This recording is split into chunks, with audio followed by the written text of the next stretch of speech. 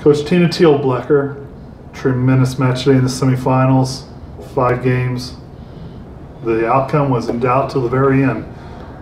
What'd you think happened?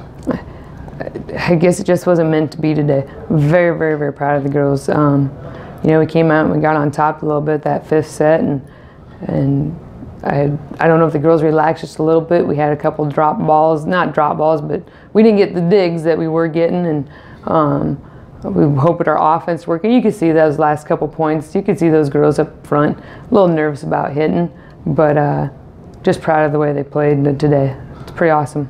I'm going to say you got down 2-1, and the girls came back really strong in that 4th game and descended into a 5th game. Yeah, you know, at the end of the 3rd set, and we got beat kind of big that time. But I told the girls, I'm like, you're trying too hard.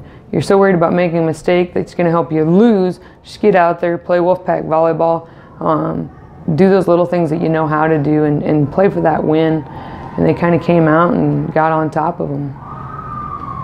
You know, we may not be 1st or 2nd instead. We still have a lot to play for tomorrow. We did, and we talked about that. We're going for 3rd place tomorrow. We're going to end the season on a win, and at the same time getting to play at Pinnacle Bank Arena. First time these Wolfpacks been to state. So much to be proud.